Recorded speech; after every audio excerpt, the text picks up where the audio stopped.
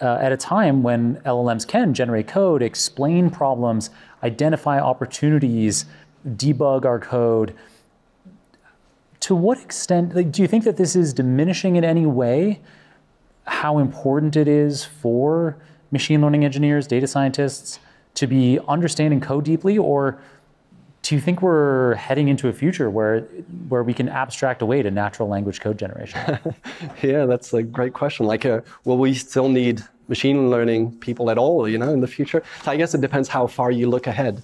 If we look ahead when AGI is available, I'm not sure what we'll need anybody to work for.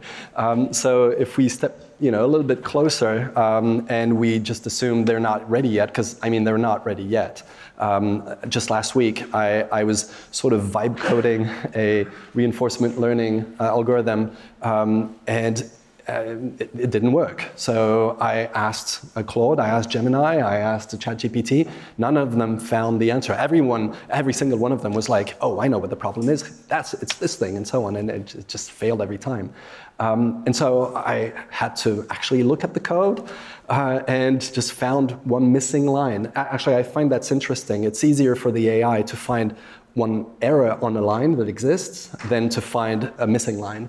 And the line that was missing is like next state equals, state equals next state in the loop. So it was like staying on the same state all the time. And for some reason, all the AIs missed it. And it's not that it's obvious, but you just need to step through and you see it. And stepping through is not something they do very well. So yeah, I guess my point is they're not ready.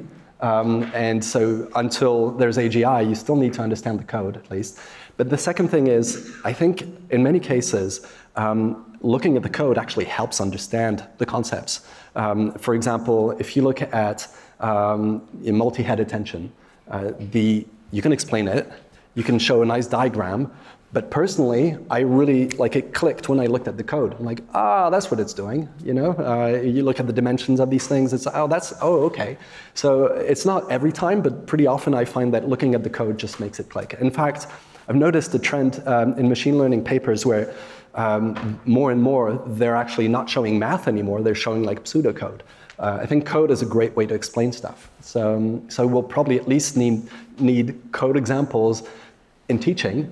Whether or not people need to code them just to understand how it works, I think it's helpful. Yeah, for us artisan data scientists of the future that are coding up algorithms from scratch for pure enjoyment, while the machines hum along beside us. You've predicted that we'll have AGI within about 5 years or so. Yeah, I've downgraded my ChatGPT 5 made me, second guess. It feels like we've reached a plateau a bit earlier than I thought, and so it might be a bit longer than 5 years, maybe 5 to 10. There's something missing, clearly. When you chat with all of these AIs, they have incredibly broad knowledge, and it's not very deep. And there are obvious things they miss. Something's fishy, and it's not entirely clear what's missing, what's fishy.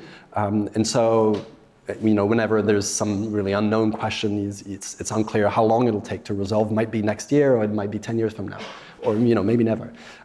My bet is in the 5 to 10 years. I've sort of pushed it back a bit because I didn't expect the LLM plateau to be now, but it seems that it's been reached. And in my opinion, something's wrong with the way the concepts are represented inside these things. It's pretty shallow concepts. It's like learning by heart a lot of stuff, but not really sort of connecting them into a unified, theory or a mental model that's really simplified. And since our abstraction capabilities are far better, I think we're doing something with a representation of knowledge that's much better than these LLMs. So I guess that's the direction that a lot of researchers are heading towards, like Yann Lequin's, JAPA models. It's basically world models trying to abstract away a lot of these things. Instead of looking at the pixel level, you're sort of looking at a higher level. Take an image of a cat and cut out part of its face or something, and then usually you would try to predict what's missing in terms of pixels. Like what's missing? Oh, should be a pixel here or there. But instead of doing that with JEPA, you're sort of predicting at a higher level and saying, I think there should be a head of a cat there, you know? And you don't need to be as precise, it's higher level. And I think if we can push that representation of the world to be higher level and to predict at that level, you reduce the amount of computations tremendously because you're looking at a much smaller space. And so it's be faster, more efficient, and that representation hopefully makes it easier to extrapolate further. Like if you're not extrapolating in pixel space, you're extrapolating in sort of representation space, and you can see, oh, well, what's similar to a cat's face? Maybe, I don't know, fox face, but it's not pixels. So I think that's a very promising direction, like to go into a better representation. And if we have that, perhaps a lot of things follow from that, like if you can better represent things, you can, as I said, like better extrapolate, you can make better predictions. Maybe you can have a better continuous learning because the data is more condensed, and so you can maybe on the fly sort of integrate your knowledge in there.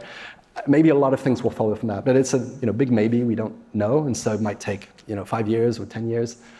I don't know. I'm frankly hoping that it'll take longer because I don't think like humanity is ready for AGI quite yet. I'd be happy if it's just gradually improving people's lives and giving benefits in medicine and whatnot, but not quite yet taking over too much disruption too quickly.